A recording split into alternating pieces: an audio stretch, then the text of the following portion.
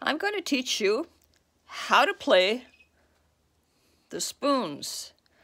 This was my last winter project, so I stopped last winter.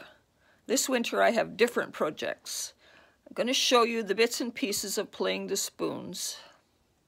Basically, the two spoons sit on top of each other, but not touching. It's too hard for me to try to show you how I'm holding them. Basically, you crunch down hard on them so that there's a space, and then when you hit something, they hit each other and they make a sound. If you're holding them together, obviously that won't happen. So you hold them in such a way that there's a space. What I'm going to show you now took me months and months to learn.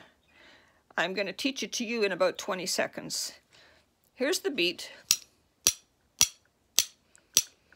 If you want more, you run it down your fingers.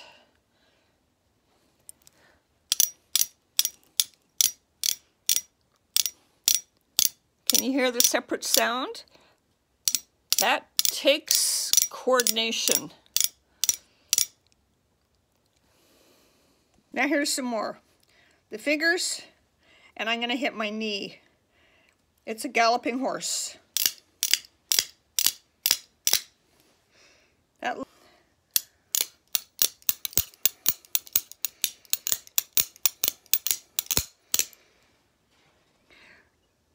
Then you find some music and mess around with what you're able to do with the music, and I will find the music that I used.